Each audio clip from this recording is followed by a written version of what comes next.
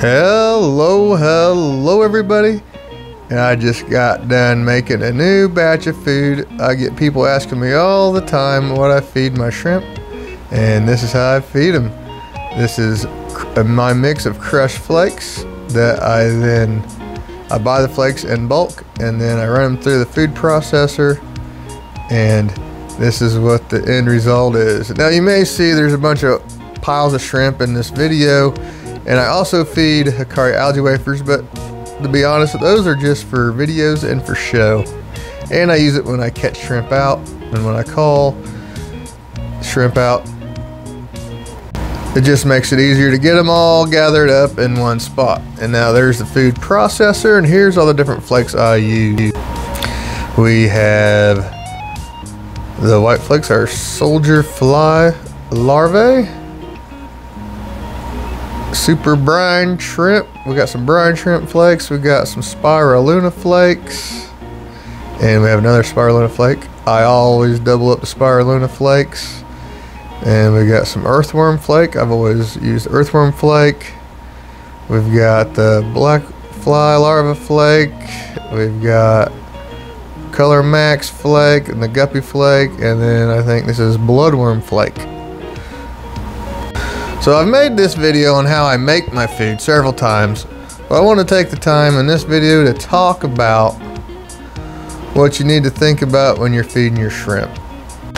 I think people way overthink what they need to feed shrimp. I mean, I see all kinds of stuff out there, but the bottom line is shrimp are scavengers, and that means they'll eat anything. You got fish in there and fish dies, it's shrimp food. You got another shrimp dies, they're gonna eat it. You got leftover food in there, they're gonna eat it. But that's not to say we should just feed them anything, but they will pretty much eat about anything.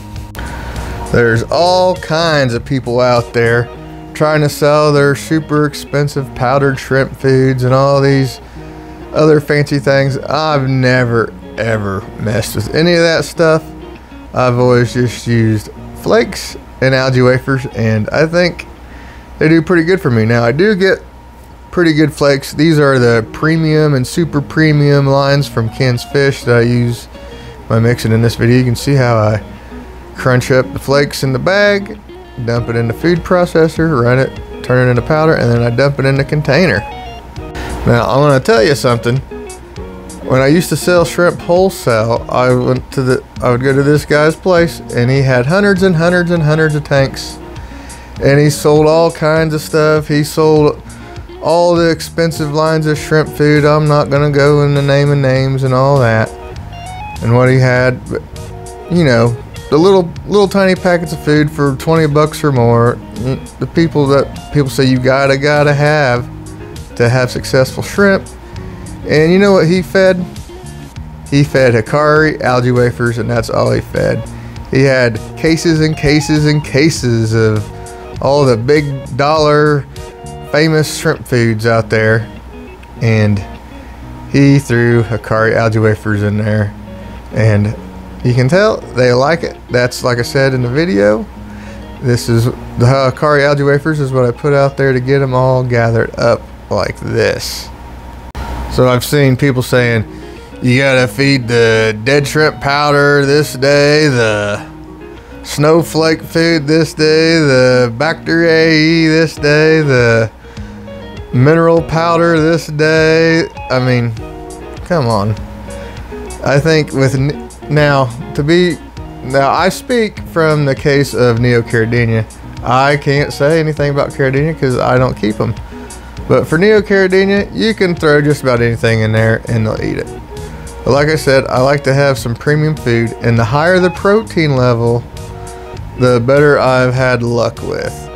Now that means breeding wise. So generally speaking, when shrimp have higher protein levels, they can make more eggs and make more babies. And as you can see, I like to make more shrimp and make more babies, and you have better chances of the baby shrimp surviving when you run it through the food processor and powder it. That means there's going to be thousands and thousands and thousands. Even if you just put a little tiny pinch in there, there's going to be thousands of little tiny pieces of food in there, and that's going to collect in the moss, it's going to collect in your plants, it's going to get trapped, it's going to create biofilm, and that's going to allow your baby shrimp to graze and feed 24 hours a day, and that's what they really need. So another thing to keep in mind when you're feeding your shrimp is you don't want to feed them too much. Now, I feed too much, but my tanks are pretty balanced, my tanks are pretty dialed in, and there are times I cut back, believe it or not, for certain reasons. If the tank seems out of whack, I start getting too much algae, because while I do perform large weekly water changes, you want to keep those in check, and the more food you throw in, the more frequent and bigger water changes you're going to have to perform. So unless you're ready to do a whole bunch of water changes, you need to feed very lightly, and you'll have a lower shrimp population, and that's fine. Not everybody's trying to breed thousands and thousands of shrimp to sell and move like I am. So I just wanted to touch on some of the quick things about how I feed and things you need to look for to feed. And one last thing I want to talk about here is I have no idea about price points or anything like that. I have no idea how much it costs, but I want to see if there's interest. Here you go, you can see me mixing up all the different flavors, I like to call it. Get them all mixed in real good. But I want to see if there's interest then in me selling my mix on my website. If any of you guys would be interested in feeding your shrimp what I feed my shrimp, let me know in the comments, and I'll take a look and start figuring out how to go about offering my food. I've had several people ask me if I ever would, and I mean, it wasn't something I was into, not something I was really interested in, because I think people way overthink shrimp. I even had some guy offer me to try to get me to sell his super expensive shrimp powdered feeds and all that, and that's just not my thing. I'm all for making this hobby as obtainable and accessible to everyone for the cheapest, maybe not the cheapest, but the best value, most bang for your buck way you can. So if any of you guys are interested, let me know. Thank you guys for watching. Bye.